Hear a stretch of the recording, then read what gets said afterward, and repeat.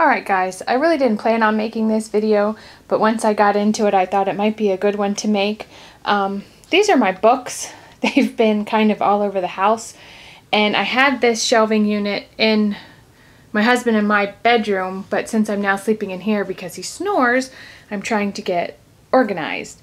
So I basically want to kind of show you the before of this huge, ginormous mess.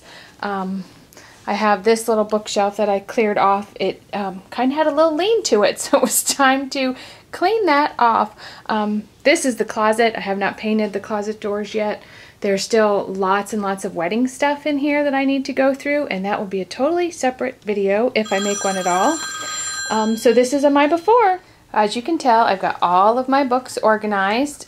Those books go in my craft room. They're craft books, so they didn't go back up on the shelf. So let me just give you a quick overview of my organized bookshelf. So we'll start here at the top. I have my journals, my Christmas notebook, pens, my highlighters. Then these are all diet books. And then down here I have devotionals and a couple other religious books. Over here, these are all my business books. These are library books, so I wanted to make sure I remembered to return those.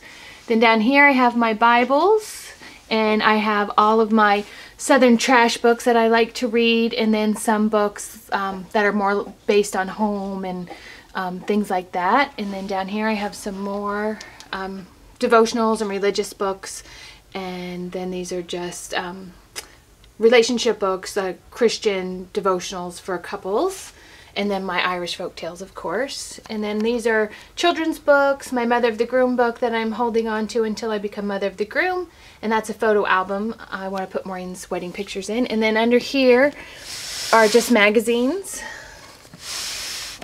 so they just slide. I don't have any room for any more magazines, so I better start reading them, and then I just can slide that right to the back. So I hope you enjoyed this very fast bookshelf organizing video. I had planned on putting some little tchotchkes and things on here, but I just had way too many books. So thanks for watching, and I hope to hear some comments. Please subscribe, and I'll see you in the next video. Thanks!